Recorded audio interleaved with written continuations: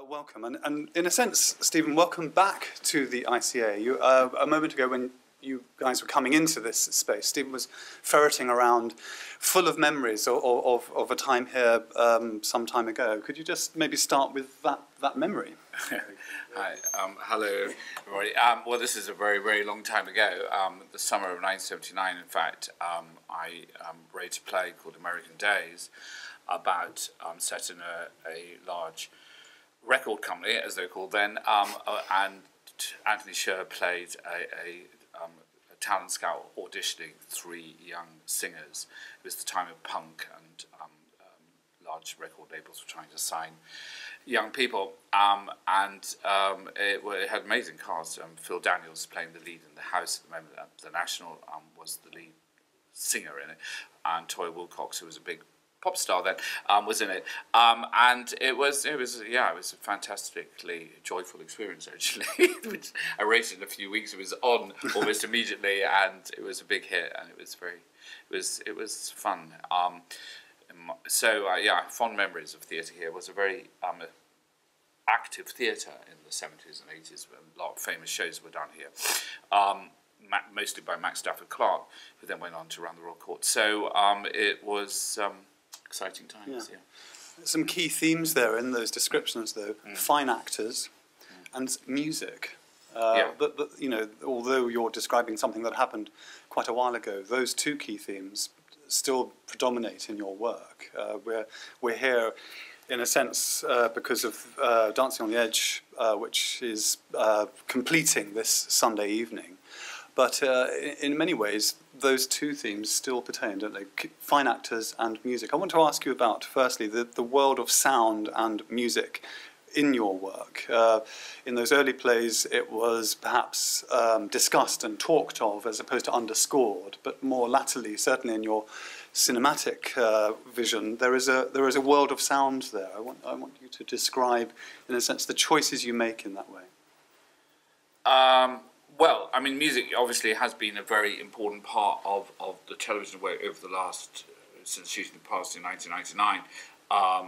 My collaboration with the composer Adrian Johnson, who wrote the wonderful songs for Dancing on the Edge, as well as the score, and it's been a hugely important part of my work over the last decade and a bit.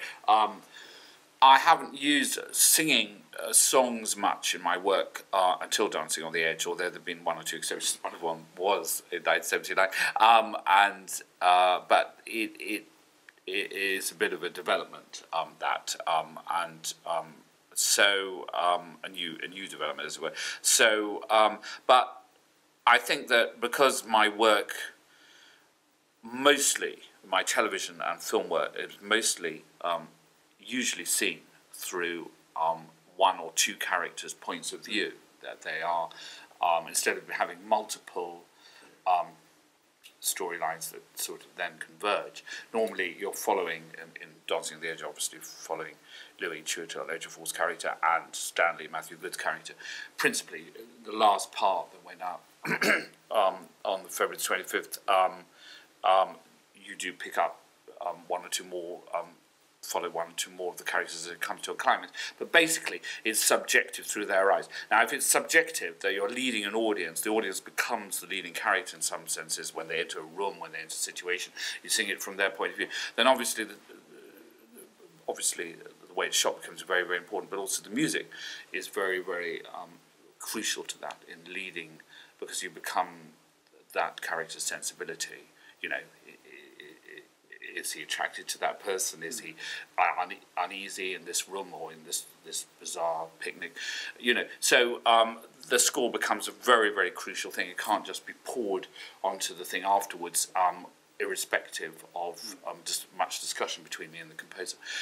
So yeah, it's music is a very, very important element. A filmmaker might well receive a script and then visualize that script and indeed commission a sort of storyboarding of that script. But you're sort of two for the price of one, really. You're presenting yourself the script. And so in terms of the initial visualization, the initial opening sequences, the the extraordinary landscapes, the sort of trains with amazing skies or sunsets. Where does the sort of dramaturg or playwright or screenwriter stop and the filmmaker start in your creative process? Well, they're very, I mean, they're sort of separate in that when I write, I see it very, very clearly, and that's obviously the moment of creation, if you like. I mean, I tend to plan things quite carefully, so I sort of know how it's roughly going to end before I start, and then I write it with a lot of detail. The book that's lying here of the screenplay, and anybody that's glanced at any of my screenplays that will see that there's a great deal of detail, but not shots in them. I don't write. Occasionally, I write crane, because I would use very few crane shots as a director, because they you need, unless you've got unless you're Bertolucci or you're doing a huge thing, crane shot normally always gets cut into. I mean, I never understand. Taxi arrived, the camera cranes up and could pop because it takes so far, or it cranes down, and it's never used in its entirety. So when I use a rare moment when I use a crane shot, you will see it in its entirety. As an example, in Dancing on the Edge and the fireworks and New Year's Eve party, and the third part of that, when the cranes across some water and finds the characters. So if I see that, I'll write it in. But otherwise, I don't write camera shots because then, as a director, when I start finding locations, then I start thinking how I'm going to shoot it. But and then I don't ever storyboard anything. I can't draw, and I've never wanted to work with a storyboard artist. I do plan. When I directed my very first film for the cinema, which was a quarter of a century ago now or more, called Hidden City, which was about London and sort of went into tunnels, and it was quite an elaborate visual thing for a first film. I worked with a very, I don't think you'd mind me saying this, slow-ish Polish DOP. He was wonderful, but he wasn't quick.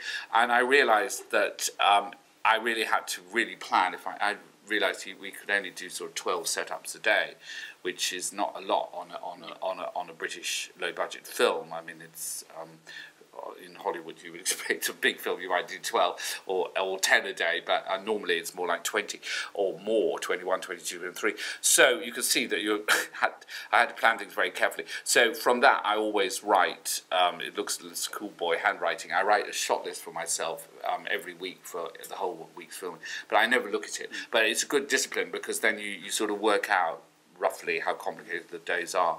And then I just go on, because it's all I know, it's in my head, so I know making, especially British television, is all to do with time, because there's never ever enough time, especially on when you're trying to be quite ambitious visually. So you have to always, every day, ask yourself what's really, really important. So if we take this scene now, if the really important moment is when you throw some water at me, or vice versa, I know I'll probably do that, but I can't do that first because you'll be wet. That's exactly the problem. Oh God, it's going to take an enormous amount of time to dry Jeff out. So you can't, because normally I try to do the really important thing first, or nearly first. But I can't do that because you're going to be soaked, and therefore and upset as well. Yeah, and then so then you have to calculate roughly the day and then to wait, but what's not important is us sitting down, for instance, in a wide shot. That you leave to last, and you can rush that because it's just geography. So those sort of very practical considerations you're asking yourself all the time, and they're grindingly, they grind you down. It's like having permanent mild toothache because you never have enough time. And even after all the experience that I've had, you think you get used to it. You don't get used to it. And also, people think, well, you've got to get out by 7, and there's no way we can come back tomorrow. We've just got this ICA just today, so there's no way you can go late, and there's no way they've got a performance tonight. You can't even go half. Do you see what I mean? Other people coming, so you're calculating on a very on quite a nasty little knife edge, week after week after week. But there's a certain exhilaration in beating that restriction, although nobody remotely cares.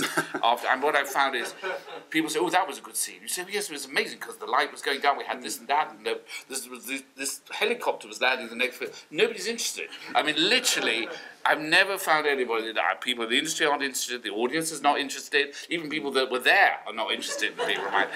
So you know, nobody's interested. So it's a sort of euphoria that you know is just for you because nobody else will be remotely interested ever again. And you know, I think we'll move on because we're not interested. We're not interested. I want to talk about the sort of slightly hybrid languages of your plays and films, by which I mean, in a lot of your plays, in italics, we have the description slow fade, fades, or a description of sound. So there's a sort of cinematic dramaturgy that has sort of been inlaid into the very theatre-ness of your work as well. And is that a sort of an accidental product of just your mind and sensibility, or do you see, in a sense, your theatre making as in some way cinematic as well? Well, I think that initially I wrote a lot of urban plays in my youth, most set in a lot of it set in shopping malls and burger bars, and it moved around discos, as they were called then, and you know, that sort of urban world. And obviously that was quite filmed. There's plays that I wrote, my Place of the Bush, Hitting Town City Sugar, spring to mind, a play I wrote for the RSC called Shout Across the River in my youth. They were all moved around quite a lot. But within that, they were very visceral, yes. You know, sort of, they weren't, what I think is cinematic is when you get a lot of very short scenes, you know, and that is, and I've never written really like that. So I would have thought my work was, I mean, wouldn't seem, you know, out, you know, I mean, it sort of, in a way, was possibly slightly more fractured than a lot of theatre at that time, but now would seem quite normal because a lot of new plays are like that. It's rare that you have a long sustained whole act in one place in a modern play. Which of course is what, you know, was true up to the end of the 50s with the well-made play, etc. I think that I would think that my plays are, you know, are sort of quite theatrical, and hopefully my television film work isn't. But I think what they all share is a real interesting character, and that's really the link that I like creating vivid people, whether it's in the theatre or on screen. That's really the link, rather than pacing or the landscapes. Yes. And in 1984, with Breaking the Silence, there was a sort of junction between the urban Poliakoff landscape into a different, sort of more national-themed, thematically drawn narrative. And was that a conscious decision, in a sense, to leave the urban shopping mall and the disco and just paint bigger pictures, really, bigger themes? Well, it was a big change, yes, but it was also written about, that was based on my father's experiences in Russia as a boy. He came over here in 1924 at the age of 14. My parents had children very late, and they were both born before, they're both obviously dead now, they're both born before the First World War, and I didn't have me till my father was in his 40s. So it was quite interesting because therefore it gives me a link really into that, because their prime as youngish people was the 30s. I was brought up with lots of stories of the 30s. I think that's why I'm really interested in the 30s. But also, of course, he was an extraordinary witness on history, because he was in Moscow, literally overlooking Red Square. They had a flat that just bordered on Red Square, so he saw the October Revolution happen from his nursery window, literally. Something he talked about every week, in fact, often more than once a week. And my Russian granny lived to a wonderful age, and she was at the top of the house, and she was a real White Russian, and she came over with them in 1984 when she was already nearly 50, and so her whole life had been in Russia, and she was a great witness too. A wonderful witness, a thrilling witness, although she never embroidered everything. All her stories were incredibly short. So she would tell me a story about seeing Tolstoy walking through Moscow and following him as a groupie, as a young woman, because he was so famous, and watching how people would react.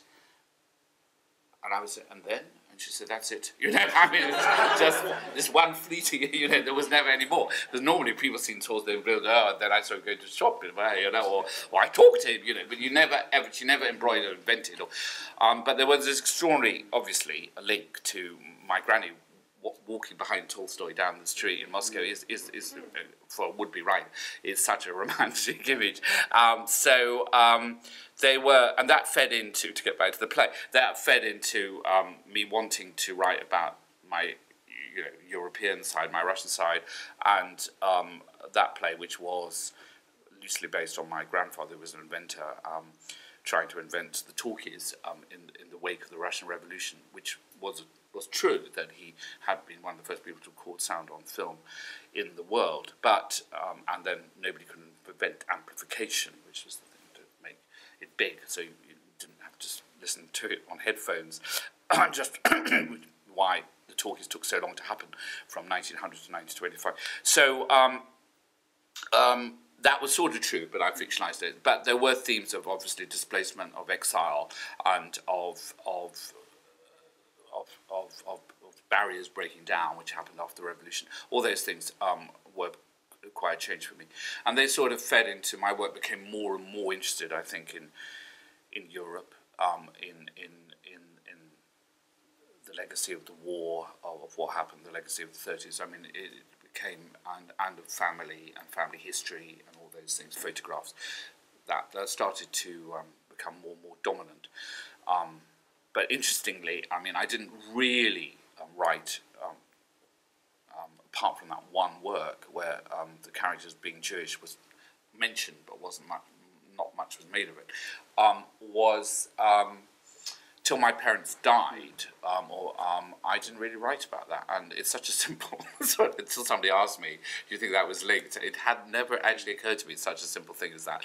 But I think it's obviously, and somebody would have to, a psychologist or somebody would have to work out why, because I've never been remotely embarrassed or defensive, or I'm proud to be Jewish, but obviously, I think because of having elderly parents, I think that, and when you want to be a writer, and parents that are almost another generation up, and therefore there's quite a gulf.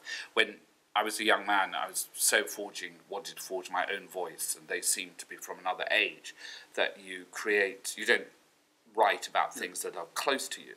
But what that does, and it's a sort of universal thing, I think, that people leave it too late to ask their parents certain things. I wish there are all sorts of things that I wish, in terms of history, that I wish I could ask them. And I can't believe I didn't, even though my father was a wonderful raconteur. But that is, I suppose, the human condition, that you often leave it too late. And I wrote a whole drama, my family reunion drama, Perfect Strangers, of which that was one of the main themes. Is your writing then in some way a form of sort of personal therapeution in addressing not only national themes, international themes, but also very, very local, very, very close family stories and unanswered questions in your own life? Like, where's the balance there? Or not an intentional balance, maybe, but where is the balance there? Well, I don't think... I mean, my recent work hasn't been very autobiographical. Obviously, Dancing on the Edge is not, except for that my parents were there at the time and going to sort of hotels and they met at a tea dance, that wonderful 30s phrase, the tea dance. But apart from that link, there were more professional links to that story. In other words, Peggy Ashcroft, who was in my early work, two of my early television works, when I was in my 20s, was there as Desdemona. She played opposite Paul Robeson and had a famous affair with him during this production that caused quite a scandal at the Savoy Theatre in 1930. And when half a century later, almost, half a century later, she was in my work, she was still could tell me stories about this amazing time, and I got to know her very well because she was in two works of mine about 5 years apart, and so that was a professional link, and she told me about this world more than my parents did. But in terms of, I think that my recent work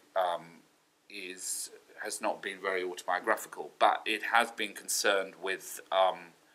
There is obviously quite a strong European connection, or an outsider connection. Clearly, Louis is an outsider, and my father was absolutely did not fit in.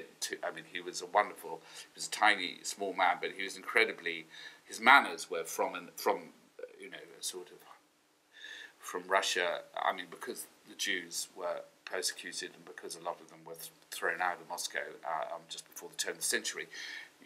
If you were from the professional classes who were allowed to stay, a lot of the Moscow Jews sort of pretended to be more aristocratic than they were, or more upper bourgeois, to be accurate. And so my father brought that, plus the incredible snobbish world of the 1930s. It was all encrusted on top of him, in this tiny little man. So, but completely fearless character and a completely individual character, and the biggest influence on my life, in the sense that the one thing that he valued, to get his respect, the only thing that he valued was originality. He did not really care about whether your work made money, but it was a crime if it was like something else. And I suppose I pursued, I tried to create, not to please him, purely, I don't think, but it's interesting that was the sort of, but that was also, very much the spirit. If we are formed by the times that we become young adults, to most people, when the values that they become, their first professional experiences, often haunt you your whole life. And obviously in the 70s, everything was trying to be original. Mainstream, it was a fantastic time for mainstream American cinema, from The Godfather and Scorsese's early films. It was an incredibly rich period. It's acknowledged, probably the richest period of American cinema in the 20th century. And so that was the mass entertainment that you went to see. That was the bench standard.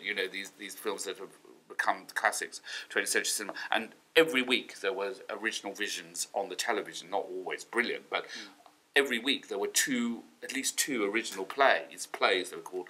That meant, over 100 a year, by a lot of the most famous writers in the country. And that's, as you sat down as a child, that's what you saw. So obviously you thought that's what the world is. Instead, it wasn't a genre-driven world. It was a world where you had to surprise the audience. That was the benchmark, and so I suppose that has stayed with me. Your passion for the movies, I sort of imagine you wasting quite a few dollars in cinemas when you should have been studying or something. But your passion for the movies has been much documented, and yet also there's a lamentation, your frustration with movie making. And it's interesting that this most recent project is long-form television, five episodes, but it's not a film that's been cut up into 5 pieces. They have integrity and autonomy each episode. But is the love affair with the filmmaker Stephen Poliakoff over now then? No, I want to make more films, but I've never really. If I could have made more films if I'd wanted to, it's not been because I've been denied the chance. It's because I wanted freedom. Because I thought there are lots and lots of people making movies for the Americans, and which is basically what you have to do to make a successful film, even if it's purely financed, which is rare in Britain, purely financed by British money. You need to get American distribution if your film is going to do anything. Not just for America, but in Britain. So if you look at the British films that have been successful, they've all, like Billy Elliot or The Full Monty or The King's Speech, they've all had huge, been driven and often cut by the Americans behind them. So I didn't want that. because I felt there were a lot of other people doing that. I wanted to continue my work that I've done in the theatre and work in the same way in television, which is sort of how I've been brought up. As described, that's how those writers. That was the world that when I first entered the BBC. That was the world that was surrounded you. And I sort of continued working like that when it became rare and rare that you had that freedom. But I was granted, for complicated reasons, I was granted that freedom, mainly because of Shooting the Past, because certain people wanted to recut Shooting the Past at the BBC at the time. I resisted it. It was very successful, so they said, oh, all right, then you were right, so do the next one on the same basis. And it sort of continued like that. It's a slight simplification, but basically true. And so, with that freedom to be able to make what I wanted, cast who I wanted, do what I wanted, and reach millions of people, I realised that was an incredibly lucky position to be in, and I thought I should continue until somebody stops me. I was away from the theatre longer than I intended or wanted, because this work is so time-consuming to make. When I finished one, the BBC said, okay, what's next? And, you felt if you diddle around, say, I'll take 2 years off, the executives all change, and you don't get. And there were work that I always had new ideas to make, and I had to force myself to actually do nothing in television or film for over a year to finally get back to the theatre, which I did with My City at the Almeida in September 2011. I don't feel in any way I wish I'd made more films, but I haven't. I will make, I hope, more films, but it's trying to make them so that they're not all cut about afterwards or not as you want. And I'd say there are very, very few British films that aren't made with the Americans being the dominant force. I mean, it's a slight exaggeration. There are always exceptions, of course, like Stephen McQueen, we can think, and obviously, but the people that I admire and whose career I wanted to emulate, were people like Mike Leigh and Ken Loach, except that I've done them. I mean, they're very difficult. They don't write their own scripts. I mean, Mike Leigh conjures them up, and Ken Loach works from other people's scripts. But nevertheless, they've done what they wanted, and I've done what I wanted, but mostly recently in television, and it's been very fulfilling. And long form has its advantages, though, doesn't it? In terms of you're able to develop a greater dimension of character and a greater dimension of narrative than trying to get everything squeezed into 90 minutes, from birth to death. Yes, that's a very good point. Of course, it also long-form television does lend itself more to my work, although I've made single films, but they've been, like Friends of Crocodiles, Gibbon's Daughter, but they were related, and they made a big statement together, and Jay's Palace and Capturing Mary, which I made in 2007, were linked by the same house. But it does lend itself to my work because of my interest in character development. It's difficult to do that in a film. I'm not impossible, of course, but it's difficult. And obviously, you're creating, to put it pompously, you're sort of creating sort of novels for television, especially in something that's 6 hours long, or indeed 7 with this extra little epilogue that's on Sunday. And that's a great canvas, to create to people that aren't just one thing, so in the characters in Dancing on the Edge, that, they aren't just heroes and villains. I mean, John Goodman, has his vulnerabilities. Anthony Head seems nice character, and then, he's like nothing can touch him, so if there's a villain in the piece, I suppose it's him, but it's not what you're expecting. It's like in life where you get to know people and say, actually, he's not as nice as he seems, and that's very difficult to do in a movie, because you can do it, especially if they're not the dominant character, you can meet them once, and then, okay, they've got another side, the next time you meet them, they're vicious and villain. But to have that sort of subtle realisation like you do in life, I mean, long-form television is brilliant at doing that, because it's got, obviously, more the rhythm of our experience, that over time we accumulate extra knowledge. I'm so pleased that we're going to be gifted this sort of coda on Sunday evening, where an interview with Louis takes place, because one of the sort of delights and also frustrations I felt with that character was like, you think, for God's sake, tell us about yourself. We want to know more, because he seemed to endure so silently, so nobly, that there was stuff that we just needed to know. And it does, this coda, does this little final sort of full stop to the sequence, was that an intentional sort of receptacle of all of that information that you just withheld? Well, I slightly challenged that he's. I was very, very keen for him not to be the noble black man, and so he's quite ambitious. He doesn't fight that much for his the guy that gets kicked out, his manager, which is raised in this last coda, and why he didn't do more.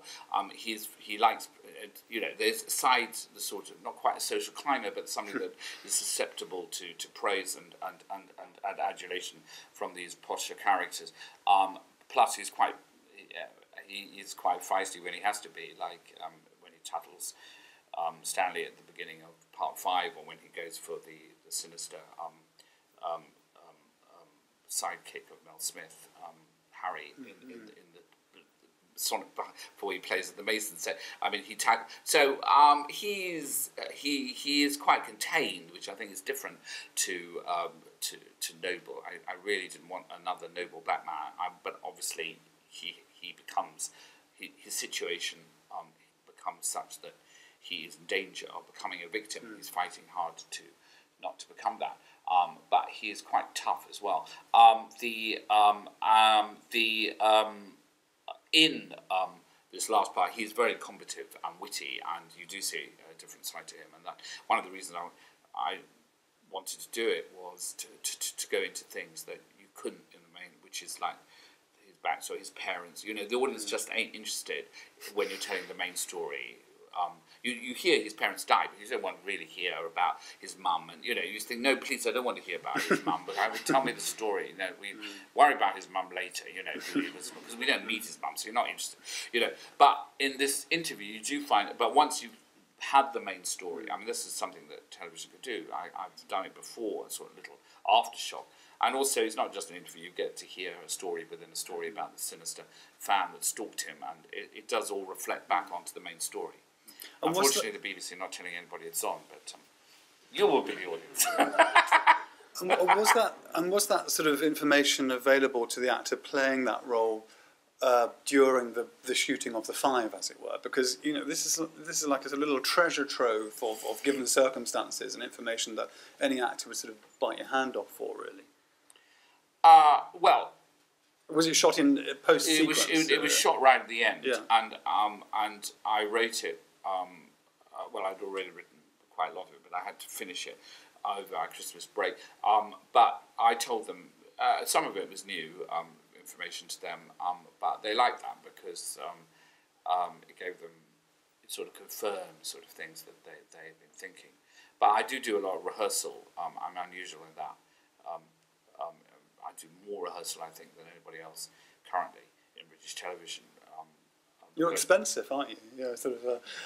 We say it's 3 weeks. No. It's not expensive. Rehearsal. That's why rehearsal very, very cheap, because actors just get paid rehearsal pay. It's rather democratic. It's all the same. So Maggie Smith gets paid the same to rehearse as an unknown actor. So it's a bizarre sort of equity ruling, which is very useful. And so I don't know why people don't rehearse for months and months and months, because you can't get the actors for that. But it's not a financial thing. It's just because a lot of directors don't like being alone in a room with actors without the equipment and the camera and thing.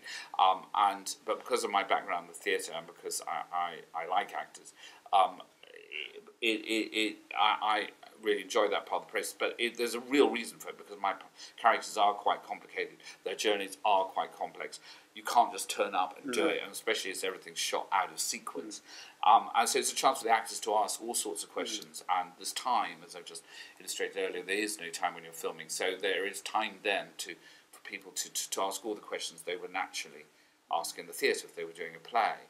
And that is so then when you're filming, they really know their parts. And I hope that's one of the reasons I'm incredibly lucky with the cast I've had over the years. But one of the reasons I think it's fair to say everybody is so extremely good in it is, I like to think, is my ability with actors, but it is because we rehearse and because they really are confident about who they're playing by the time they start filming.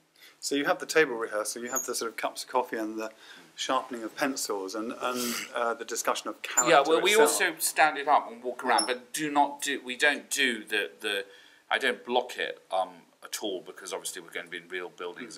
I let the actors do wander wherever they want. But there's something very releasing for them to be able to play a scene standing up. So it's good, because actors hate read-throughs, and I never do read-throughs. I mean, another revolution, you have to in the theatre. It's just one of those things you just have to in the theatre. I would like to not do them in the theatre, but I never do read-throughs. This happened about 50 years ago when I worked with a young actor who said, please, there's such alarming company that I'm in, please, can we not do a read-through? And I said, right. I said, I expect the people who pay for it will want, so let's do little excerpts. So we did little excerpts, and that's what I do. I tell the actors, we'll do 5 or 6 scenes, and they know the scenes. Sometimes they know the scenes, and they'd say, but I just tell the audience, the people who paid for it, a little bit about what links them. Of course, they've read the script. This is a wonderful ruse, because nobody can work out how long it is, because it's just, you get, and it delightfully slips past in an hour or so when it's 6 hours reduced to an hour. But I find that the real reason for doing that is that actors don't become incredibly nervous about what they're about to do, because if they're sitting around, especially and famous actors, really, really famous actors are as nervous, like Michael Gambon and things, as a new actor, that they're not being judged if they sit and read. And so most actors, as you know, Jeff, will go to read through, they'll just mumble, they'll really, say, I love you, I love you, I love you, I hate That's you. what I've written on that piece of paper. And, I love Stephen, And so it's murder. It's a horrible experience, read-throughs. There's that lovely story of Olivier turning up to his supposed first read-through for Othello, but he was off script and in costume. How scary. Yes, I mean, that is, well, that's a perfect example. Yeah. Everybody else being sort of, Frank Findlay probably played Iago in the monotone. Yes, and he thought he was going to be encouraging the entire company, but they just felt quite sick, really. We're at a point where I think it would be selfish of us to just carry on nattering, because this is just such a wonderful opportunity for further questions, I think, but not from my mind. So if you have a question, please raise your hand, and in true question time tradition, I will repeat your question before it is answered. Yes. We were watching Dancing on the Edge together, and we noticed how wonderfully new, non-standard the performances were, and how original. And is that the secret? Doing lots of rehearsal. I mean, how do you draw it out of the actors? Okay, so that's the question. So how do you draw it out of the actors? Well, I mean, I think casting, many directors in the past, famous directors have said, 90% of directing is casting, as one of the great truisms, if not cliches, but it is extraordinarily true that, like most cliches, it is true. And so the casting of the right person opposite. I cast Chiwetel first, and then getting the right person opposite, and Matthew Good, who I just always been excited by his work, what I've seen him in, and I just had this idea that he could be great. Normally he plays posh parts, even though he's not as posh as as often he plays. So that was the great decision. He went so well with Chiwetel, and then it was finding the right older characters, and which was quite a long search, and also the crop of young talent that the BBC, Joanna van der Ham, who played Pamela in it, the BBC had never seen her before, and they were so thrilled they immediately put her in Paradise, because they had because I directed the whole thing myself, was working my way through editing the 7 hours, and they got Paradise shot and out before we, and similarly, you're about to see Tom Hughes in The Lady Vanishes, which they also made. He immediately, obviously they knew Tom's work, but they got really excited about Tom. So all my young, Jenna Louise Coleman was cast into the new Doctor Who girl. All my young things were immediately grabbed, which is both a compliment, but also, you think, oh, we thought we'd got this basket full of brilliant fresh, and now there's all over the screen. But it's because there was I'm worked with a lot of young actors crucial moments in their career, and I've worked with this brilliant casting director, Andy Pryor, and for the last 15 years or so, and we're quite proud of our record of either spotting people, giving them their first roles, or giving them, a significant role. With Emily Blunt and Gemma Martin, we gave her first part, and Tom Hardy, we gave a significant role to. Matthew McFadden, we gave him his first leading part. He had played a sporting role before, to be accurate, but not carried something, etc., etc. Rebecca Hall, I worked with very early on, etc. This is quite a stonking list, and left a lot of people out. So I was very, we tried to find fresh women, especially the two. Janet Montgomery, who's had a career in America but's not known here, she was a very late find, as was Joanna. So, it means not just going on and on and on. And Angel Colby, on the front of the book, nobody knew she could sing. Not even her agent had heard her sing. And we had open auditions for the singers, thinking we'd find singers that could act a bit, and we ended up with two extremely experienced actors who can sing wonderfully, but neither of them had ever sung in solo in public. Woman Misako had been in a choir, but she in the back, but she never. So neither of them, they both had great voices. So it would have saved us a lot of time if we'd known that a bit sooner, because we spent weeks trying to cast those girls. But so it's a search. It's putting in. It's just if you're very obsessive, like I suppose I am, you just want to get the best people, and just go on and say no, that's not quite right. Let's look for somebody else, and it's just a search, and also because you've set yourself high standards by casting some brilliant people early in their careers, that you want to go on doing that. So if you feel people aren't quite special, you don't cast them. But also casting people late in their career. Yes, of course. I'm concentrating on the young ones because they're people that I didn't know. But obviously, casting people against type is also something I like. Tom Holland is a very good example in my show, The Lost Prince, playing George V.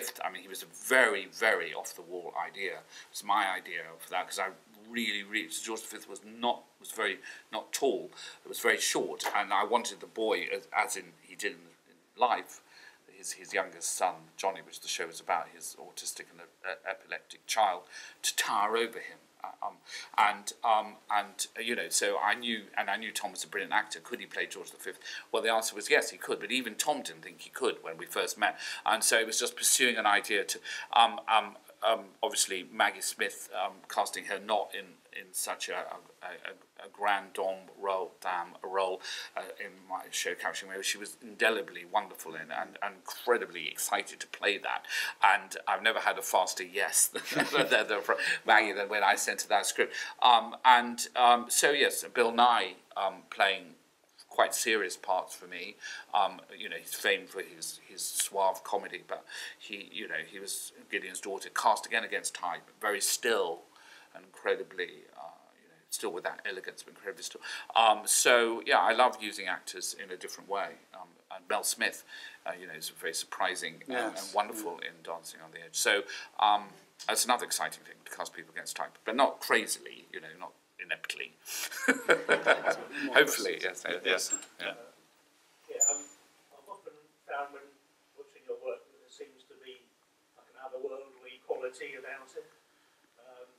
It's as though often the characters are either semi-aware or fully aware, or even unaware that they're actually part of something that's going on that's much bigger in the universe or in time and space or something.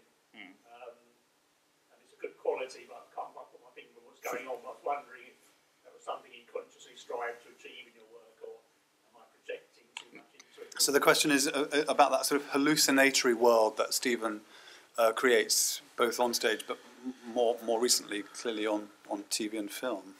Yeah, no, that's a great question. I think it's to do with what I sort of said at the beginning, that it is because it's viewed very much through one or two characters' eyes. All the work that I just mentioned, the Bill Nye piece, is nearly all seen through his eyes.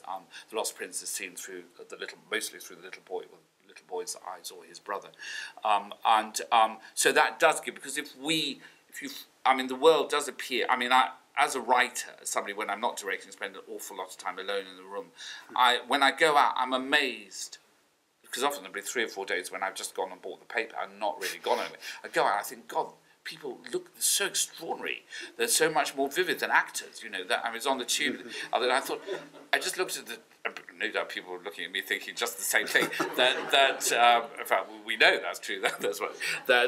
I was thinking how extras never, or supporting artists as we must call them now, extras do not look like as vivid as real people. I mean, it's just one of those things because people that are drawn to be supporting artists tend not to look very remarkable, whereas people, unless their speciality is being the. I hope the Evening Standard's here to quote that. Well, I don't think that's a very controversial remark. I mean, the point is so they can be used again and again as different things,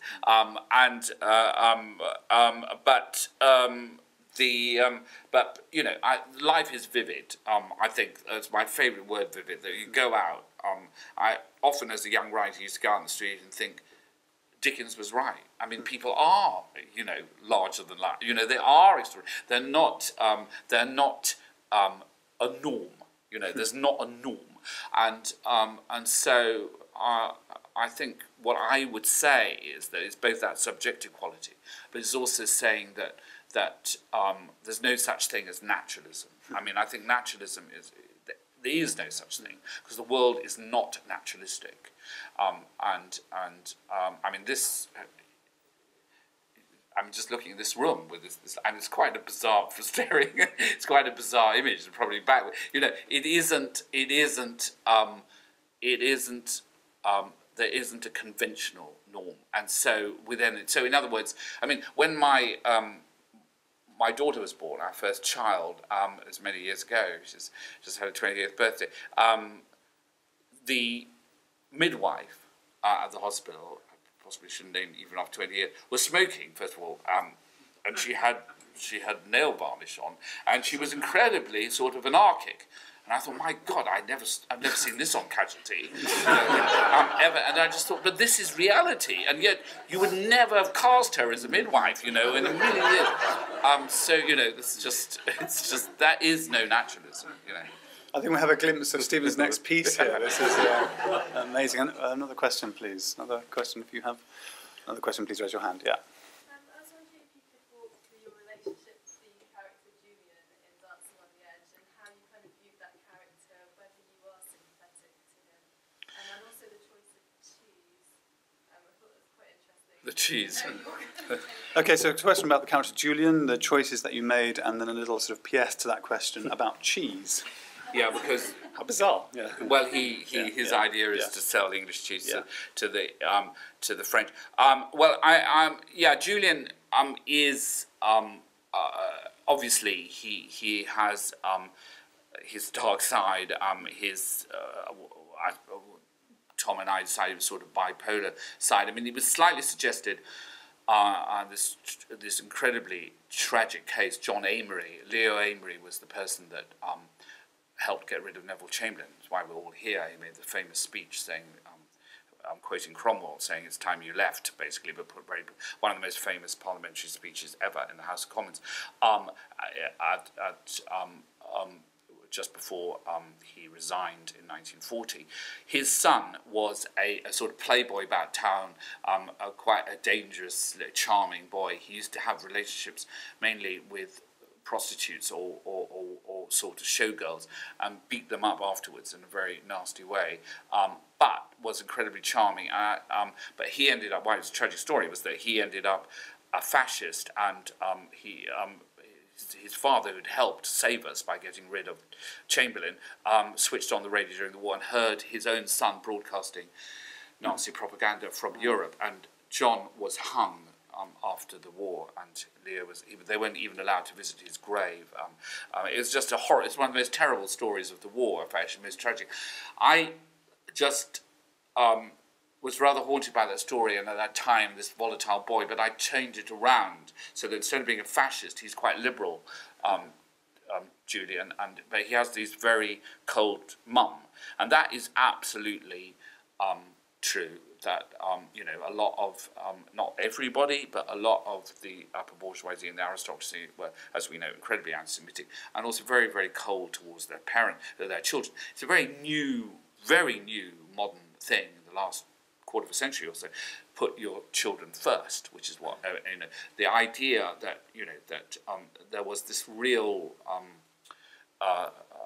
distance, especially amongst that class with their children, and so that to me made Julian sympathetic, and also the fact that, but obviously he is he's living in an alternate. You know, he's also, to use this dreadful phrase, incredibly in denial, which does happen sometimes when you've done something really, really terrible. You just say, I didn't do it. You know, the subconscious, I didn't do it.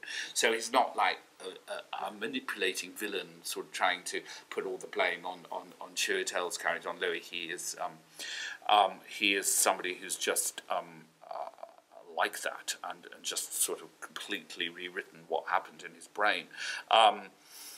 But that's where the character came from John Amory, and then turning it around, making him more sympathetic as opposed to a fascist. I didn't want him just to be nasty and also have fun. It's much more interesting that he loves the band and is not an anti-Semite, unlike his mum.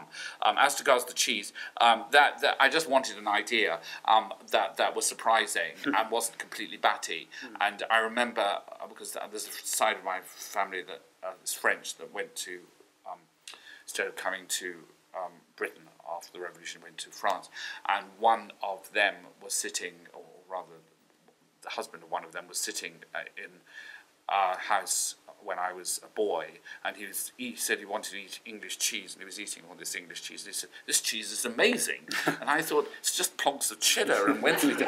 So I thought, this is very interesting, that I've never seen that, a Frenchman liking English cheese and thinking, it's amazing, you should tell more people about it. So it stayed with me, that idea. And so it was from life. It was true, but yes. It was amazing because it had traces of horse meat in it, I think. One last question. I think we have time for one last question if you have...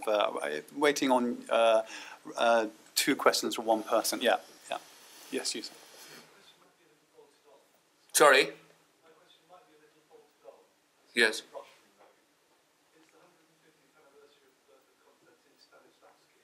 Yes. And I wondered if you had any thoughts on his legacy or his continuing influence. So we would like you to orate about Stanislavski, please. Well, funny you should. That does link directly to my Russian granny, who never made anything up, because she.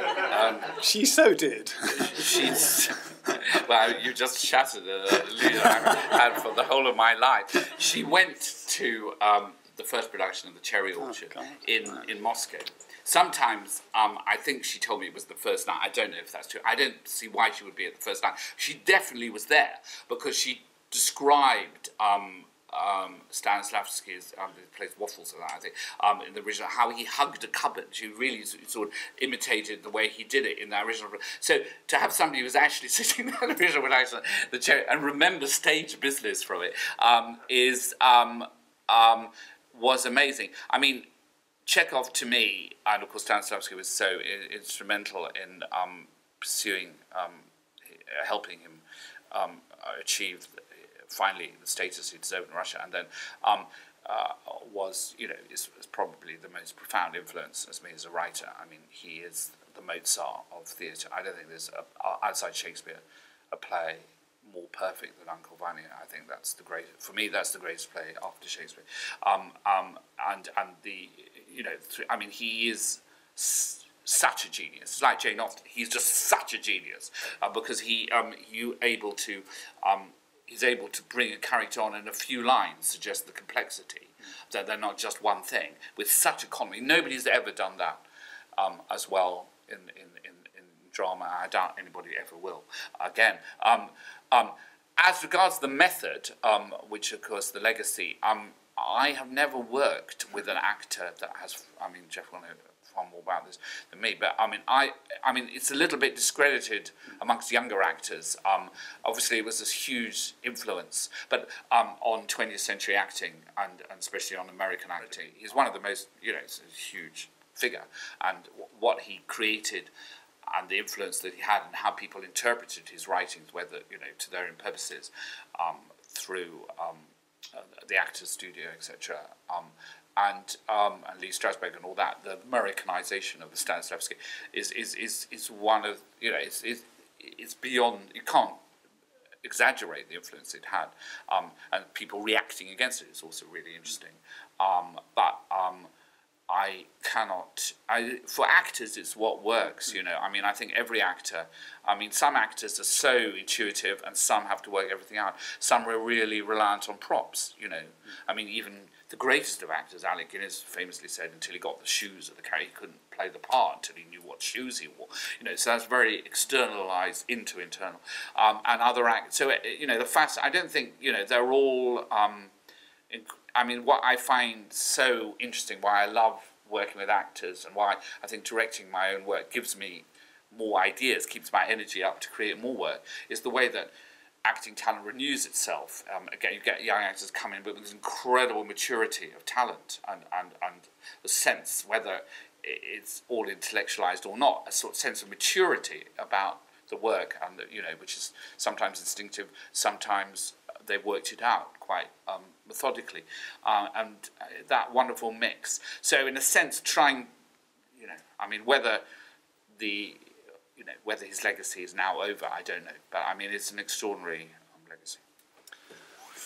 Our time, not legacy, but our time is just about over. But there is a bit of housekeep. I want to say that this rather exquisite Methuen drama publication with photos and all is on sale in the foyer, and I think Stephen's going to be scrolling across it if asked very nicely. The sequence of Culture Now events, this isn't a one-off. There is an extraordinary sequence of Culture Now interviews and discussions, random and beautiful they are. Please do check the ICA brochures before you leave. My name's Geoffrey Colman. Thank you, Stephen Poliakoff. Thank you. Thank you very much.